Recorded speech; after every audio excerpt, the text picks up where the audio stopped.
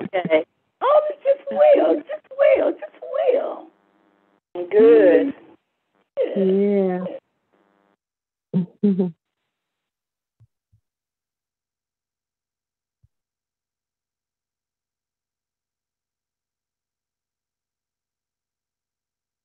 All right. Yeah, Good and I evening. think okay. Good evening. Go ahead. You can say what you're going to say. Good evening. No, I can ask for this Sunday if nothing happens. Just something in reference to some flowers. That's all. How are you all? How are you doing in the family? Everybody's good. Thank you for asking. God bless you. Wonderful. Welcome. Wonderful. All right. Let me click a few buttons here and get everything going. I think we're live on Facebook. Still waiting for YouTube to pop up. And then we'll go ahead and get started.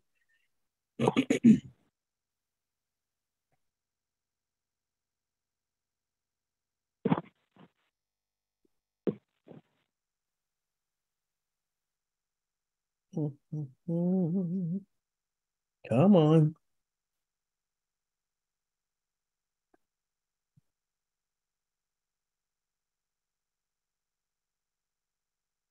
Okay, looks like we are live.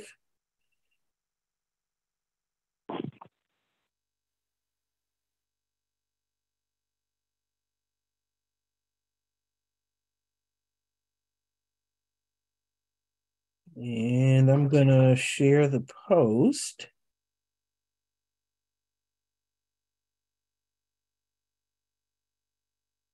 Come on. There we go.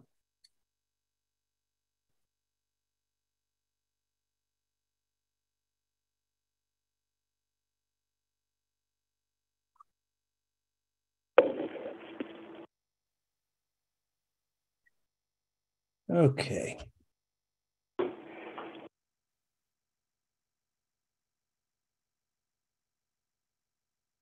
It's just weird the way it comes up now. I can't see who all is in the session like I used to be able to. If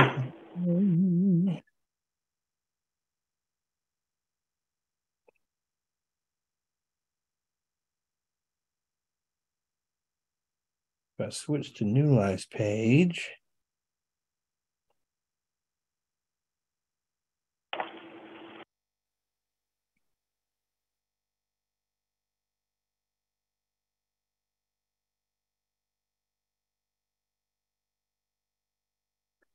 All right. Well, I do see 3 people there. I apologize to folks on Facebook. For some reason, my view isn't the same. I used to call out people's names. Okay. I think I got it now. All right. I see the Campbells, Deacon and Deaconess are on. The Summers are on, Lamont and Pam. I see Sister Jency is on. Good evening. God bless you. I know others will be joining. Welcome back to Midweek Bible Study. We are going to do very hard to try and finish chapter 1 today. We don't have a whole lot left, but we'll be obedient and see what God wants to do. But my goal is to finish chapter 1 tonight. So far, it's been an interesting read. Cause you to look at yourself, and that's what this book is about, taking an inside look and seeing where there's opportunity to change. It doesn't matter what level of Christian you are, how long you've been a Christian, there's always room to grow. There's always room to change. There's always room for sanctification. And when we're sanctified, we glorify God. And so that ought to be our goals every day, is to be more and more like Jesus. Amen. All right, let's go ahead and open up in prayer. Before I pray, I do want to mention some special prayer requests. We're continuing to pray for Brother Simulton, Brother Eric. Continue to pray for the Mance family, Brother Tyrone Mance. He lost his baby sister. I believe he said he already has lost a brother. I believe he's the oldest, so both of his siblings have passed. I believe they've already, I think he even said a daughter of theirs has passed. So it's a tough time for him. I know they're traveling, so let's pray for them. Um, Sister Davidson, Sue Davidson, I believe she's in the hospital. Let's pray for her recovery, quick and full recovery in Jesus' name. I ask you to pray for me. I'll be traveling to Cleveland, Ohio on Friday. I'll be back Sunday night. Haven't been home to visit in a while, so I'm gonna get on a big bird and fly up there. And just pray for my safety and pray for my family in my absence.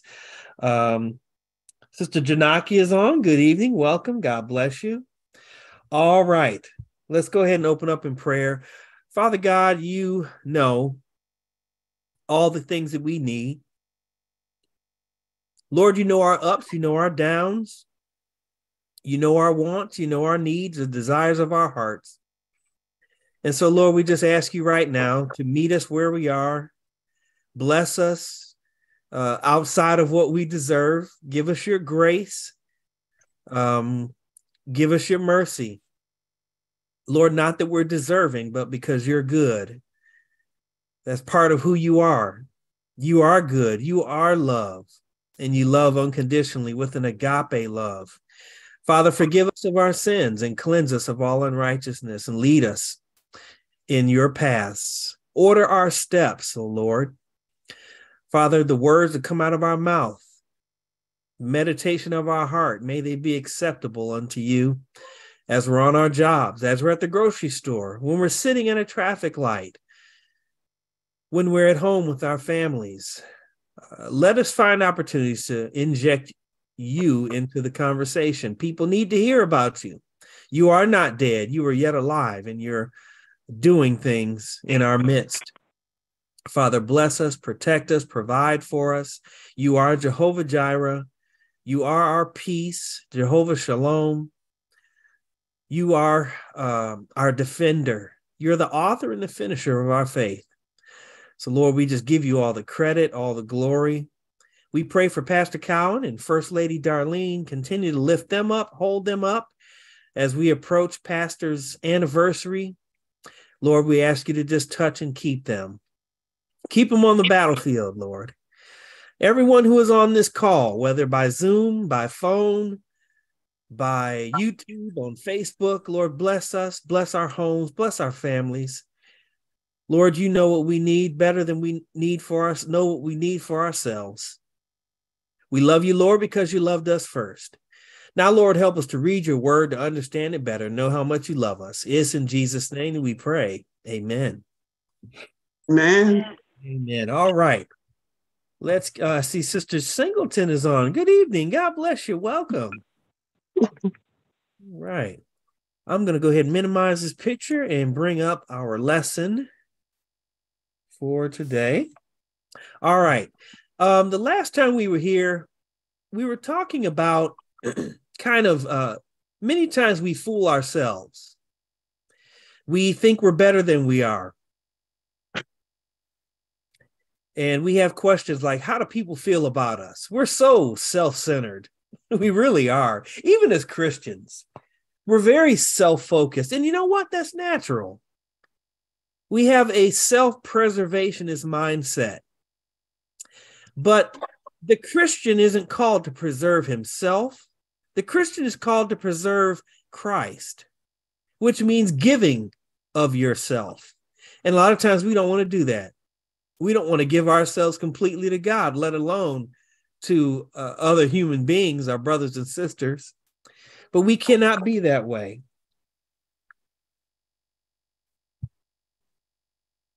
I'm looking at last week. I'm sorry, I got distracted. I'm trying to find the current broadcast. Okay, I'm good. Sorry. We got to look at our motives according to the author of the book as we interact with others. We got to look at the deep-seated anger that we have inside against our parents, against our children, against our spouses. But the author talked about the nation of Ephraim, the tribe of Ephraim in Hosea, how they had fooled themselves. They came from a very rich tradition. Ephraim was one of the sons of Joseph, and we know how special Joseph was. But Ephraim had gone astray, much like God's people often do. In Hosea 7, verse 8, Ephraim hath mixed himself among the people. And that's something we always got to be careful of. We are in this world, but not of this world. We cannot mix ourselves with this world. God, or through the prophet Hosea, described Ephraim as a half-baked cake. That's what it says. Ephraim is a cake not turned. And that means they were half cooked. In other words, they started out right, but they didn't finish well.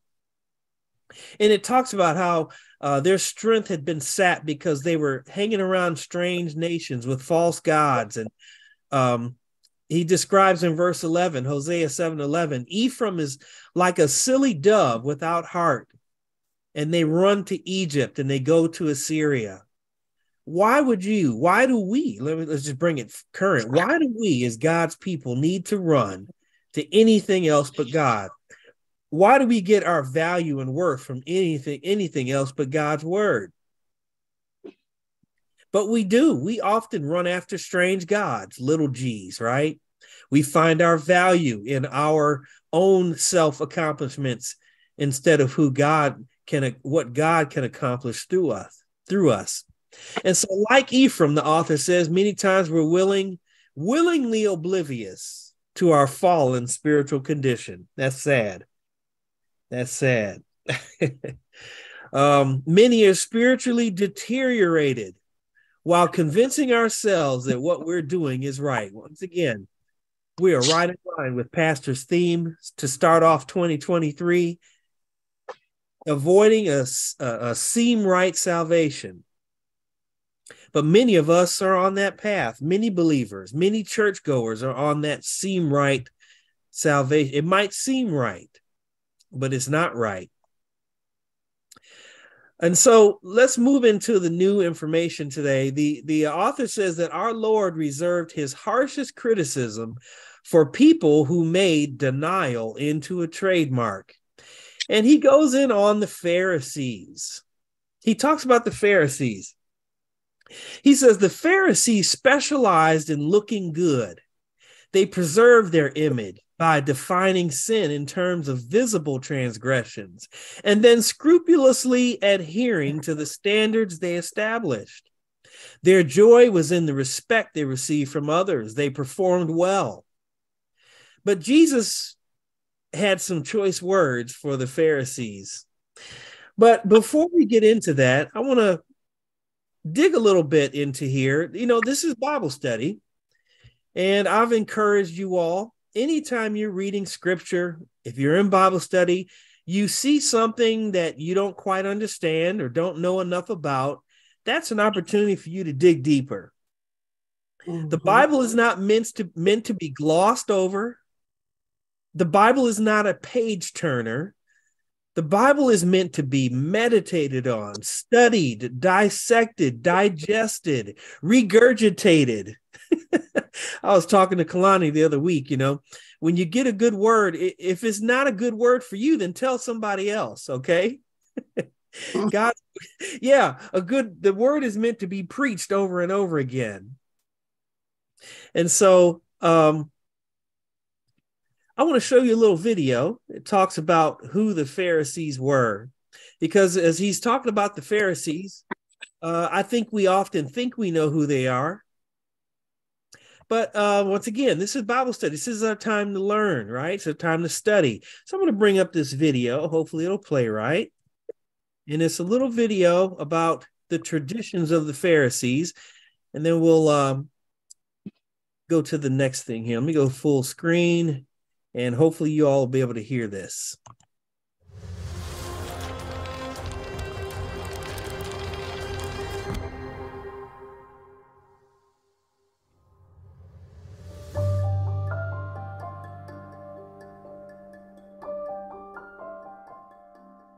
Today, we're going to learn more about the Pharisees. It's important to know about them because Jesus spent a lot of time with them, and it helps us understand many of the things that Jesus taught. The Pharisees and some of the teachers of the law who had come from Jerusalem gathered around Jesus and saw some of his disciples eating food with hands that were defiled, that is, unwashed. The Pharisees and all the Jews do not eat unless they give their hands a ceremonial washing, holding to the tradition of the elders. When they come from the marketplace, they do not eat unless they wash, and they observe many other traditions, such as the washing of cups, pitchers, and kettles. The Pharisees were a very influential Jewish religious group that started around 200 years before Jesus. They were lay people who dedicated themselves to studying and teaching the religious law. They were very highly respected by the common people, much more than the priests in Jerusalem. The Pharisees believed that in order to properly keep the law that is found in the Bible, it was important to keep hundreds of other more specific oral laws that had been handed down from previous generations. This is what Jesus refers to here as the tradition of the elders. Some of these laws had to do with washing your hands before eating, and also washing cups and plates and so on. I guess that was good hygiene, but the Pharisees taught that these things were moral issues. In other words, if the people didn't do these things, they were committing a sin. The Pharisees were a very important source of authority for the people in the time of Jesus. They determined what the priorities and values were for their society, and so were a powerful and influential group of men. What are the sources of authority in our culture? It used to be the great institutions like the church, the government, and the education system. But what is it today? Is it the mass media? Are they the entertainment idols of our day? Or has our culture so lost its way that we have lost our sources of authority completely, so that it's whatever anyone wants to think or do? So, what's your authority today? Here's the challenge for you. Are you willing to make the central source of your authority Jesus Christ and Him alone? Amen. All right. Amen.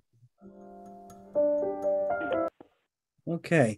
So you learned a little bit about what the traditions, like washing hands. I mean, that was literally a sin to the Pharisees. If you ate without washing your hands, you were committing a sin. Yeah, okay, that might be good hygiene, right? Especially during COVID, everybody was washing their hands. Hopefully people were washing their hands before, but you never know. But anyway, but the Pharisees were so legalistic, you know. I still remember they asked Jesus why his men were eating corn on the Sabbath day, because you had to work to get to the corn. You had to peel it and shuck it and pick it, and that was considered a sin on the Sabbath day. So the Pharisees were always up in Jesus's business, right? Trying to catch him in a fault. They were very influential in that day. Now, in my research, every time I did a search for the Pharisees, who were the Pharisees, another group of people came up in my study, and they were the Sadducees. The Pharisees and the Sadducees. And once again, if you're doing Bible study, if you run into something you don't know what it is, follow that trail. You'll learn so much more about God's word when you do that. So I put together a little table here. We're going to go through this. Who were the Pharisees and the Sadducees? Okay. So real quickly, the Pharisees, what was their main focus? Well, their main focus was the law of Moses, the Torah, the first 5 books of the Bible, the Pentateuch, however you want to refer to it. The Pharisees were all about the law and how people carried out the law. The Sadducees' main focus was the temple. Okay. The temple was their main focus because the Sadducees were of the priestly lineage. So they spent most of their time in the temple. Whereas the Pharisees, they're always snooping around the neighborhoods, trying to catch women in adultery, trying to find Jesus breaking the Sabbath day commandment. So there were two different groups, both at odds with Jesus, but the Sadducees rarely ever left the temple, whereas the Pharisees were out and about trying to catch people doing things wrong. What a what a dilemma, right? All right, let's move on. The source of truth. What was the source of truth for the Pharisees? Their source of truth was not only the law, but the interpretation of the law. Now, anytime man gets involved with interpretation without the Holy Spirit guiding them, you're always subject to some flaws and things like that. So it's been well known and documented that the Pharisees added many things to the law of Moses. So with this interpretation of the law, how it was carried out and enacted, they also added things. They asked the people to do things that they themselves didn't even do. What about the Sadducees? Their source of truth was the law alone. They really didn't care. They weren't as involved as the Pharisees in what people were doing with the law. They just stayed in the temple, kept their noses in the book, and made sure everything was going right in the temple. What about their class in society? The Pharisees were considered to be middle class, where the Sadducees were considered to be upper class, okay? Two different classes of people, two kind of different approaches to worship and how to please God. What about the resurrection and the afterlife? Well, surprisingly enough, the Pharisees actually believed in the resurrection of the dead and an afterlife. The Sadducees did not believe in the resurrection of the dead. They just felt that when you die, your soul doesn't exist anymore. That's interesting. Mm-hmm. And maybe that's why they weren't so bothered with Jesus. I mean, how many times in scripture did you see the Pharisees, once again, confronting Jesus about things, asking him questions? They were intrigued by Jesus because he believed like they believed, but his approach was much different. He didn't, in their eyes, he broke the law. Whereas the Sadducees, they didn't really care that much about Jesus. They probably thought he was just some kind of wacko, like his predecessor, John, the one eating locusts and wild honey. They didn't even believe in an afterlife. So I doubt they gave much credibility to who Jesus was. You don't read very often that the Sadducees chased Jesus down and questioned. It was always the Pharisees. The Pharisees, I'm just gonna throw this out there, and others believe what I'm about to say, is that the Pharisees maybe in some ways get a bad rap. I'm not saying they were good people, because they're not. We're going to see what Jesus thought about the Pharisees in just a minute when we go to the scripture. But the Pharisees weren't they were a little closer to Jesus than the Sadducees were. Okay, at least they believed in a resurrection and an afterlife, but how that was going to happen, they probably didn't quite understand. But Nicodemus was a Pharisee. I believe Nicodemus got saved that night. I don't know if it's recorded anywhere. I believe he's mentioned later on.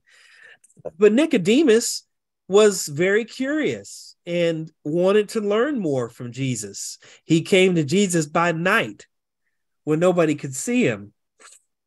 Mm-hmm. What about their standing with the Jewish leaders? Well, the Pharisees rejected the Jewish leaders. That's kind of in line with Jesus. So far, the Pharisees really, they believed in the law. Jesus believed in the law.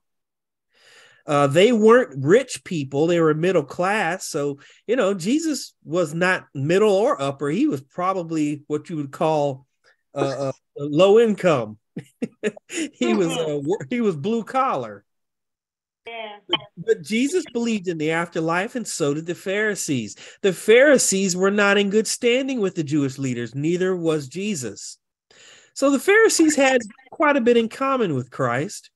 And that's probably why they were always chasing him around. What about the Sadducees? Well, the Sadducees were upper class. They were very supportive of the Jewish leaders. They were very political in a sense, whereas the Pharisees were not. The Sanhedrin court, I forgot to change that. Ignore that piece there. I forgot to change that. But the Sanhedrin court, they were members of the Sanhedrin court.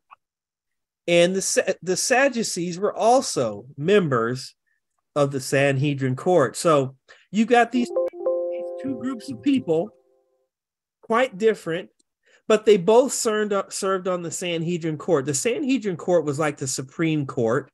It consisted of 70 members. The high priest at the time made 71. So the Sanhedrin court was very powerful in Jewish community. And so we see the Pharisees and Sadducees both sitting on that court. So you can imagine they probably disagreed on a lot of things. But one thing they did agree on was that Jesus had to be killed. And so they came together on that and led to Jesus being crucified. But we know his crucifixion led to our salvation. Amen. All right, so there's a little background before we get in. Now, let's see how Jesus spoke to the Pharisees. And once again, the context here is that many of us as Christians are living a seem-right salvation life, a seem-right Christian life, and so were the Pharisees. Matthew 23, verse 25 through 26. Jesus said to the Pharisees, "Woe unto you, scribes and Pharisees, hypocrites, for ye make clean the outside of the cup and of the platter, but within they are full of extortion and excess."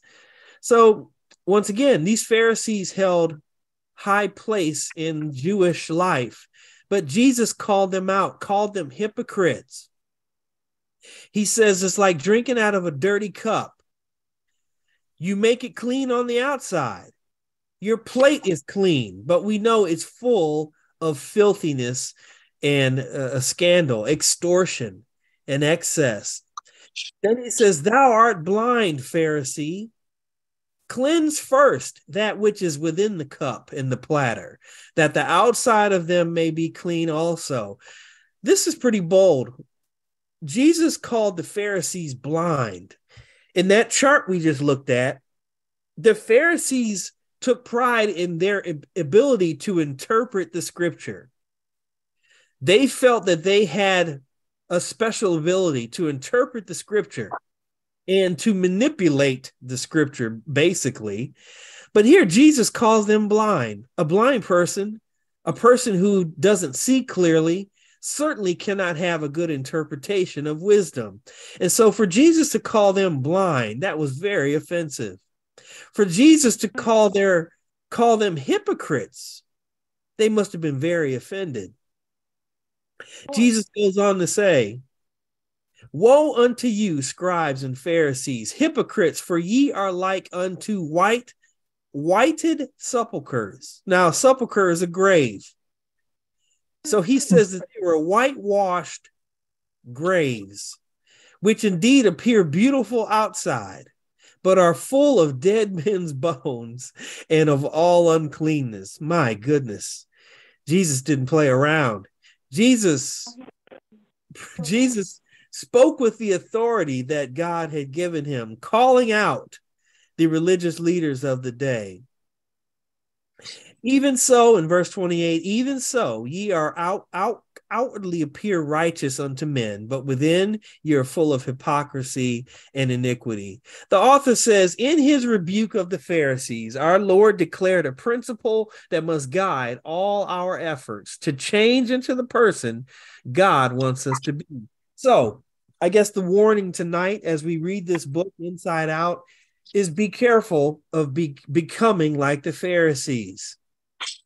You may have knowledge, but don't have the wisdom that comes with that knowledge that only comes from God. You may know the law, but then you begin to interpret the law your own way and apply it in ways that God may have never intended it. Let us be careful. Let's be careful. He made it clear that there is no place for pretense. This is what the author says. It seems to be his teaching that we can't make it if we don't face all that we are. Face it with honesty. That's what Jesus was asking the Pharisees to do, to look within themselves. It doesn't matter how you look outwardly to men. It's what's on the inside that's most important. The author says we ought to face ourselves with honesty, no matter how painful it might be. We must face all that we prefer to deny. In other words, don't live your life in denial. You know you got problems. Guess what? God knows you have problems. Don't hide from him. Bring it to him. Let him clean you up. Turn it over to him. You know, there's times you just got to tell God, God, I hate this sin that has entrapped me. I hate the way I think. You see, until you learn to hate sin the way God hates sin, you'll continue to hold on to it. You'll continue to feed it. You'll continue to nurse it like a newborn baby. We take our sin and we cradle it. We wrap it up and keep it safe. We don't let other people touch it. We hide it. But God wants us to expose our sin, expose it to him, and allow him to remove it. Once again, let this mind be in you, which was in Christ Jesus. And we know the mind that was in Christ is a righteous mind, a holy mind, a godly mind, a heavenly mind, a spiritual mind. Let us put aside those things that so easily distract us and get in our way. Once again, real change requires an inside look. All right, page 39 in my book, it's the section that says shallow copers versus troubled reflectors. That's one thing this author does. He paints pictures and creates categories for you to kind of see where you are on the spectrum. So are you a shallow coper or are you a troubled reflector? Let's take a look. People tend to fall into one or two categories. The shallow coper, these are those people who successfully ignore the inward ache and corruption and just get on more or less effectively with life. So they're ones who live their lives in denial, like the Pharisees. They learn how to look good, talk right, do the right things, go to the right places, but inside they haven't really been changed. They can put on and take off their religion at will, and it ought not be that way. Romans 6, 1-3, it says, what shall we say then? Shall we continue in sin that grace may abound? God forbid. How shall we that are dead to sin live any longer therein? That's a good question. Know ye not that so many of us, as were baptized into Jesus Christ, were baptized unto his death? People don't like to talk about death, but the Christian embraces death for multiple reasons. We're called to die to sin. We're called to die to self so that we might be resurrected in the new life in Jesus Christ. So the believer, we practice dying all the time because we kill our sin. We kill our flesh by denying that flesh. The more we deny our flesh, the stronger our spirit grows. And the spirit man is then the head of our life, not the carnal man. You know, Paul addressed the carnal Christians. Even though they claim Christ, they basically have no power to live for him because they're carnal minded. He says they're like new babes still drinking milk. We got to have some meat eating Christians. You know, put that bottle away, put the nipple down and pick up a knife and fork and start chewing on the word of God. You got teeth. It's time to take our Christianity to another level. And so Yeah. Continue in sin that grace may abound. Of course not. Of course not. But the shallow coper, they're not that concerned with their sin. They just kind of cover it up. You know, when I don't like doing house chores, I don't like to clean. And so anytime we have company, Rose says, that's the only time you clean, when you know somebody's coming over here. When our house was on the market over this past summer, you know, pretty much you didn't know when anybody would stop in. You may get a call 30 minutes. Hey, I'm bringing somebody by to look at the house. And so every morning before we left, we had to clean the house. I was spraying down the shower. I was wiping off the toilets. I was doing the dishes and sweeping and mopping the floor. And Rose was like, why can't you do this all the time? Sometimes it depends on how you're motivated. We ought to always keep our house clean for the Lord. Amen. Amen. Amen. Because the Holy Spirit is constantly doing inspections. Yeah, David said, search me, O God, and know my heart. And so we too must allow him to search. We too must keep our lives clean, not on the outside, but on the inside. Amen. Now, what about the troubled reflector? That was the shallow coper, those who find a way to make it without making any kind of change. A troubled reflector is at the opposite end of the spectrum. They are those who are gripped by an awareness that something is terribly wrong and struggle in their efforts to move along through life. A different side of the same coin. These are people that know there's something wrong. They know that they're a sinner, but they've allowed that guilt to keep them from living a productive and fruitful life. You see, the shallow coper, they see what's wrong, but they manage to fake it, and they're okay faking it as long as everybody thinks they're okay. Well, the troubled reflector, they don't even have the wherewithal to muster enough fakeness, and so therefore they don't even have the gumption to come to church regularly because they feel so guilty. They have trouble loving other people because guilt has overcome them. They're gripped by the awareness of their sin, and they almost have given up, and they think, well, there's no hope for me. God can't love me. There's no point in me going to church. And I can't tell you how many people I've talked to, and they'll say, oh, I can't go to church. If I walked in there, the doors would fly off the hinges, like they're the epitome of evil. Well, that's just an excuse that they use not to allow the surgeon to come in and fix their lives. What they don't understand is grace. Ephesians 2, 8 and 9. For by grace are ye saved through faith, and that not of yourselves. It's the gift of God, not of works, lest any man should boast. That first group, the shallow copers, yeah, they're all about their works because the works is all they have. They don't really have a relationship with Jesus. They base their relationship with him based upon what others see externally. And then the second group, the troubled reflectors, they don't even know the love of God, or they choose not to receive it, the free gift of God's love, the free gift of his grace. But Ephesians clearly says we're saved not by our works, but by God's grace. It's a gift. You don't earn it. You don't earn a gift. Gifts are given freely, and a gift is made especially for you. Nobody can take your gift if it's meant for you and if it's yours. You just have to receive it.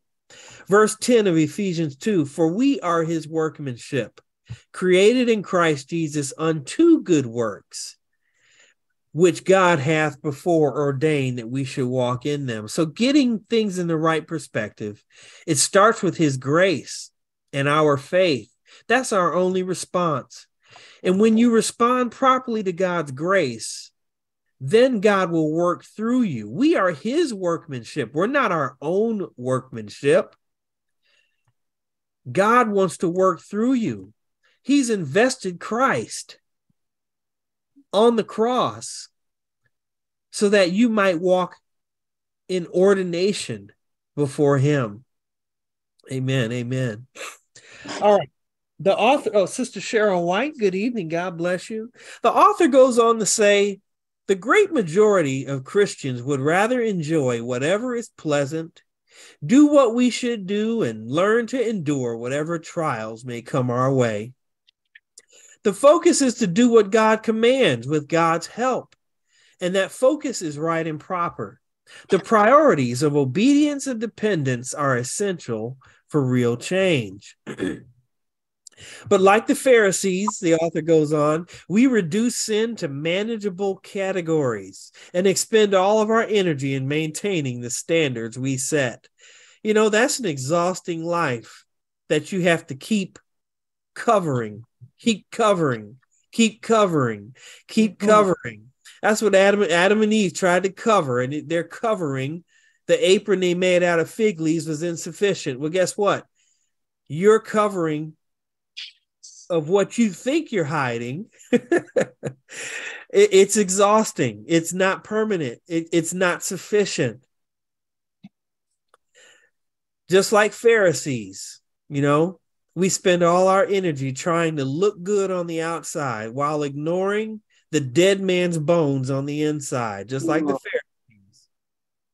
Spirituality then comes to be measured by our works rather than by an improvement in the quality of our relationships. And that the most important relationship, of course, is our relationship with God through Jesus Christ. Spirituality becomes measured by works.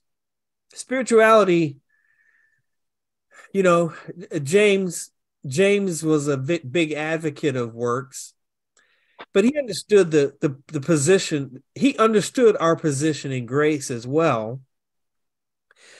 But he says, you know, you claim you're saved. Well, show me your works. You know, and Jesus even talked about the fruit that we bear. A tree is known by its fruit. If you are claiming to be a branch connected to the vine, then you ought to be producing some good fruit. If there's no fruit from your life, then you might not be connected. And any branch that's not connected will be cut and thrown into the fire. But make sure your works, your fruit, come from the right place of motivation, the right source. If you're faking it until you make it, at some point it's time to stop faking it and make it real. Amen. Amen. The author says, when this focus on measurable, superficial behavior serves to divert attention away from the real issues, we learn to cope instead of actually change. You know, just thinking about power too. Why isn't the church more powerful? Why isn't the church more influential? Why isn't my life, your life, why aren't we more powerful? Why aren't we greater change agents in this world? We have the Spirit of God on the inside of us. Certainly God's power cannot be diminished. Then there must be something with us. Are we masking? Are we quenching? That's what the Bible says, that we quench the Holy Spirit. We grieve the Holy Spirit when we don't yield to the Holy Spirit. I believe I said it once before, that God's not a bully. He's not going to make you do anything. He'll give you plenty of opportunity to serve him.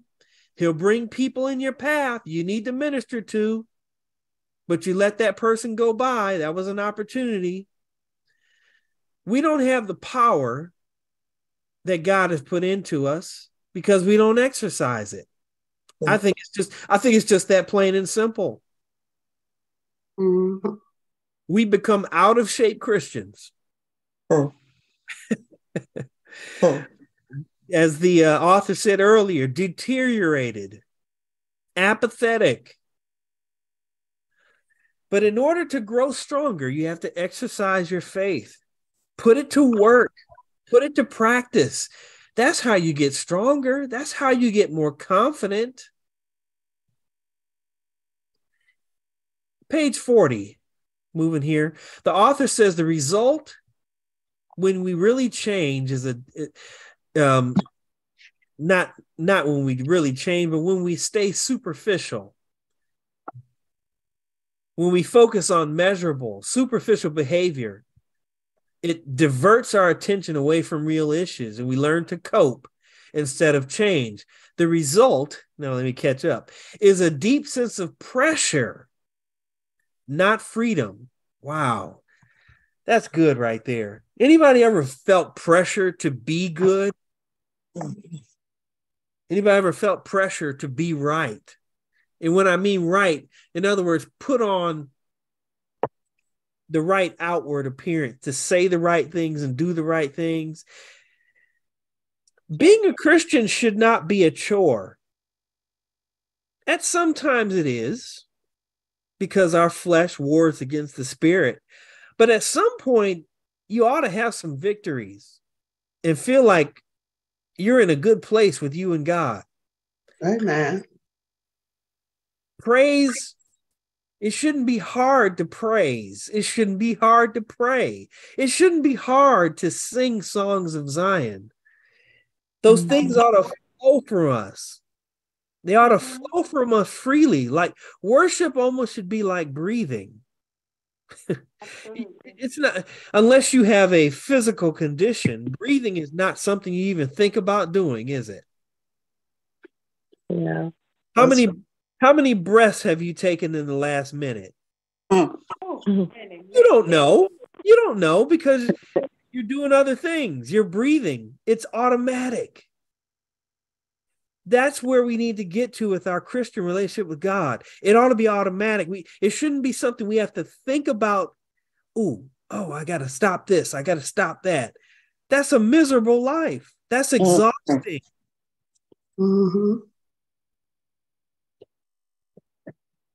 Always looking over your own shoulder. How about you get in line with God and keep your eyes on him and quit looking over your shoulder? Allow him to remove those things. He'll give you the strength to do it. He'll provide that way of escape.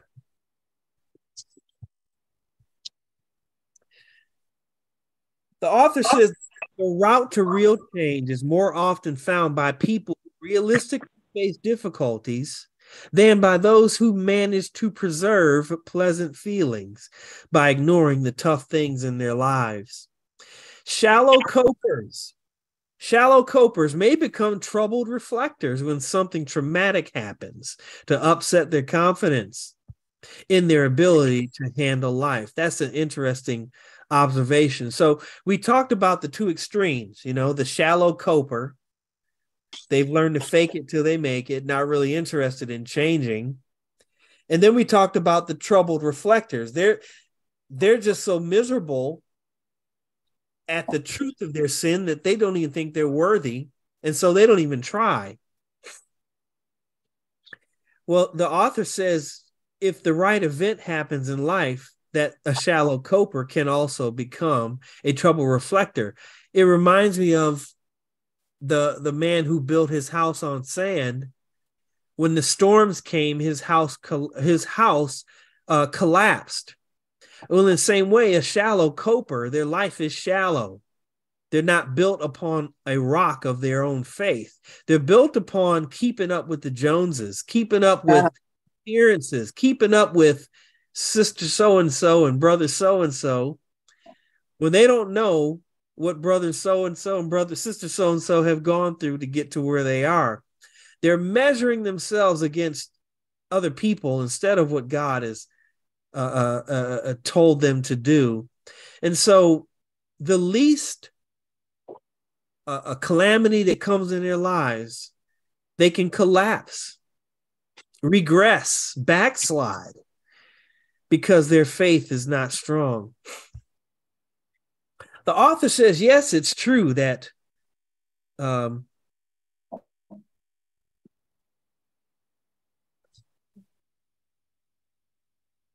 I got sidetracked there. So the author talks about what does the superficial Christian say to himself, and he kind of comes up with a scenario, a paraphrasing. So he says this person will say, yes, it's true that my son is far from the Lord, and we've done everything we know to do, but for now Satan is getting the upper hand. We're just committing him to the Lord, praying in faith that God will bring him back soon. And that sounds good. Maybe you said that about a wayward child, a wayward family member, a wayward friend from time to time. We just say, oh, well, there's nothing more I can do. I just commit them to the Lord. I've said that. I've said that about people who I care about. It's like case closed. I'm wiping my hands. I'm wiping my hands of that situation without taking a look at our role in that person's life as a parent, as a son or daughter. Mm-hmm. What role did you play in that person's condition? That one kind of hit me in the gut when I read that, because I'm sure I've said that about people. I think it's a cop-out. It's a cop-out that we as believers sometimes take that stance. Well, I've done all I could. I told them about Jesus, and I'll just pray for them. But is that enough? Is that all God calls us to do? Or are we supposed to get involved with people's lives? Are we supposed to disciple people? You can't disciple from a distance. That's the great commandment. Go ye therefore and teach all nations, baptizing them and making disciples. Disciples, you don't give up on people. That's just something for you to think about today. Who is that person that you've pretty much turned them over? You don't have the energy for it anymore. I'm raising my hand right now. I know there's people who I decided, well, that must not be meant for me to minister to. I'm going to move on. But you know what? What if Jesus moved on from you? What if he took his spirit from you? He doesn't give up on us. All right, page 41. We're getting close to the end here. Too often, a commitment to obedience reflects not a passionate desire to pursue God, but a stubbornly fearful determination to not feel deep frustration and personal pain. Once again, we take the path of least resistance, even as Christians. We become rigid moralists who push people to keep God's standards rather than passionate Christians who entice others to know Christ better. What is the measure of obedience to God? That's a good question. John 15, verses 12 through 13. John 15, 12 and 13 says, "This is my commandment, that ye love one another, as I have loved you. Greater love hath no man than this, that a man lay down his life for his friends." Are we truly being obedient? Are we truly loving? Or are we just superficial? Hi and bye, and I'll pray for you. Only you can answer that question. The author put it out there. I'm just throwing it out there to us. Galatians, we're talking about the true measure of obedience to God. Number one is to love. Love one another. That's the great commandment. And lay down your life if need be. Galatians 5, 13 through 14. "For brethren, ye have been called into liberty. Only use not liberty for an occasion to the flesh, but by love serve one another. For all the law is fulfilled in one word, even in this, thou shalt love thy neighbor as thyself." There it is again. As Christians, we are free from the law. We're free from the penalty of sin. We're free from the law because God writes the law of love in our hearts. I believe it was James, or maybe it was Peter, talked about being blameless. Nobody should be able to find fault with you if you're truly living in a way that Christ lived. Blameless.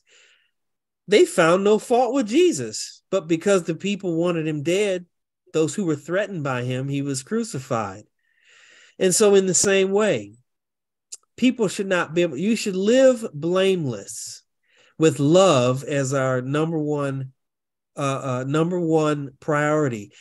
1 Peter 1:22, seeing ye have purified your souls in obeying the truth, the Spirit unto unfeigned love of the brethren, see that ye love one another with a pure heart fervently. So what is the measure of obedience to God? 4 letters. Yes. L-O-V-E. And you know what? Love is also 4 letters in Spanish. Amor. A-M-R. That's a 4-letter word we all should love and fall in love with and use. All right. Let's go ahead and wrap this up here. Chapter 1. So the author finishes. He says, change requires an inside look. More and more people are having trouble maintaining a comfortable adjustment based on denial. We say that life is too confusing. Relationships are too difficult. Experiences are too disappointing.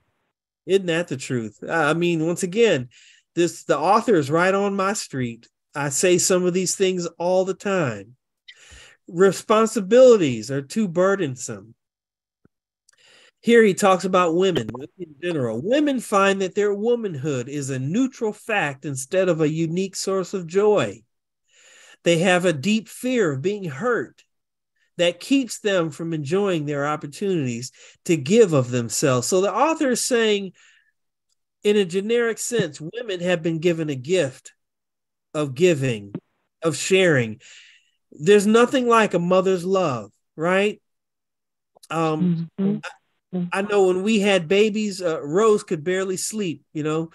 Me, I'd be out like a light. I didn't hear you. A woman tends to the needs of those that are helpless and hurting. It's a gift. Nurture. Women are our nurturers, right? But he says many women today have been so hurt and scorned that they don't have the pride in their unique gifting. Then men, 42, he says, men feel weak and wish they knew how to be meaningfully involved with their families. Isn't that the truth? Our efforts to lovingly lead end up in failure. As a result, we retreat to whatever aspect of life gives us a sense of competence without the rich joy of being involved as husbands and fathers. Careers. You know, men are very outward focused, accomplishment focused. Women, in contrast, are very inward focused, very home focused. And that's just in generic sense. And some people may disagree with that, but you know, it is possible to change at the core. Is it possible to change at the core of our being? The Bible asks the question, can a leopard change his spots? If so, how much change can we expect? Well, one thing we do know, real change requires an inside look. What do the following verses suggest about starting a place for change? Let's look at James, Jesus' brother. James 1:5, it says, if any of you lack wisdom, let him ask God, that giveth to all men liberally and upbraideth not, and it shall be given him. You know, that's very powerful what James says there. If you need help, ask God. You know, we're not asked to have blind faith. You've heard of blind faith. Well, that's not what Christianity requires. You're not asked to have blind faith. The Bible says to have the faith of a child. God wants us to ask him questions. Any of you who have toddlers, boy, a toddler will ask you a bunch of questions. Yes, Lord. But you know what? God wants us to come to him and ask him questions. He wants to be our counsel. He wants to give us answers. But so we ought to, it's not blind faith, it's childlike faith. What is childlike faith? Well, you ask God for the answer and you take his answer at his word. A child, a baby, a youngster will believe anything you tell them. Mm-hmm. Because their minds are untainted. Their minds are pure. They're trusting. They're believing. They have no pretense. And that's how God wants us to come to him. We may not like the answer, but we ought to trust him for the solution. Amen. Amen. Last verse, James 4:10. Humble yourselves in the sight of the Lord. And it all starts right there with humility. How many people today refuse to humble themselves? First of all, they refuse to admit that they're sinners. They think, oh, I'm all right. I'm better than my neighbor. I'm better than half of those people that go to church. I've heard people say that. All those hypocrites at the church. Well, come on to church and show us how to live since you're so good. But humble yourselves in the sight of the Lord, and he shall lift you up. Too many of us elevate ourselves. And once again, we believe our own press clippings, what people say about us, good or bad.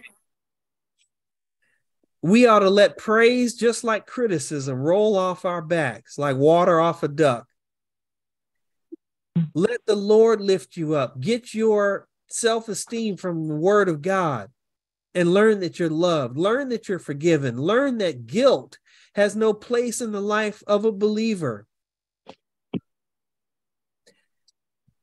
Brothers and sisters, our time is up and we have finished chapter 1. That was a good chapter. A lot of good meat in there. Causing us to look. Who are you? I'll just leave you with that question. Who are you? Do you know who you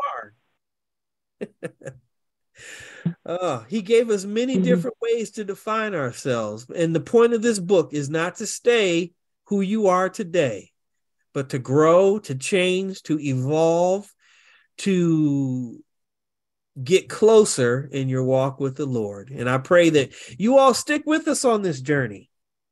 Amen. Amen. Amen. Amen. All right. Continuing to pray once again for the Mance family, Sister Davidson, Brother Eric, everyone who's on the call. Any other special prayer requests? If anyone. Oh, okay. Jackson. I'm sorry. Go say that again. I'm sorry. Keith Jackson. All right. All right. Any others? Amen. Well, while I'm sitting here, I just got a message from Sister Sue. She is back home. Praise God. Thank Amen. you. Yes. Thank you. Back home. She's thankful for all the prayers. I'm reading her message here on Facebook. It feels good to be back home and in her own bed. Amen. Praise God. God is good. Wonderful. Yes, he is. Yes. Many times people go to the hospital and they don't come out. But it's good. It's good. God is good. He has raised her up and she's back home. All right. Well, let's continue to pray for her healing and those that are traveling. I know the Manses, once again, they got heavy hearts with the loss of Tyrone's sister. Let's go to the Lord in prayer. Father, we just thank you. We love you beyond compare because you love us beyond reason because we certainly mess up. We have faults and flaws. We purposely look beyond ourselves many times and put on a mask. But Lord, we're asking you to help us to take off the mask tonight, peel back the layers of ourself. Let us get to the true self, who we are at our core. And Father, we need a washing. We need a cleansing. We need a new birth. We need regeneration. We need restoration. So, Lord, we come on. We invite you into the house. Clean up, Father, from the top to the bottom. Make us more like Christ. Lord, we yield ourselves to you tonight. We are ready for change. We want to think different. We want to be different, not just act different, because anybody, Lord, can put on a show. But, Lord, we're not here for show. We're here for sure. We're not here for show. We're here for sure. And so, Lord, we just thank you. We love you. We praise you. We just thank you for your patience with us. Lord, mold us and make us into a vessel that can be used, pour it in, and then pour it out. Break us like that bread in communion. Father, break us, bless us, and then give us. Lord, this world is hurting. We're continuing to hear about shooting, mass shootings, wars and rumors of wars in the Middle East, in Russia and Ukraine. Oh, Lord, all we got to do is just turn on the news and we can see that this world is broken. This world is hurting. People have no peace. People have no joy. But we who are your people, we have joy. We have blessings. We have a joy that the world can't take away. The world didn't give it. Lord, let us spread this light, this little light of mine. I'm going to let it shine. Lord, forgive us, cleanse us, keep us, protect us, provide for us. All the things that you're so good at, Father, we just thank you right now. Thank you, Lord. Yeah. Lord, touch each and every one right now. If I could lay hands on them, I would. But Lord, I know that your hand is upon them. I thank you for the obedience of the saints to tune in, to be taught. I thank you, Lord, for teaching. I thank you for your spirit. Remind us, Lord, who we are and whose we are.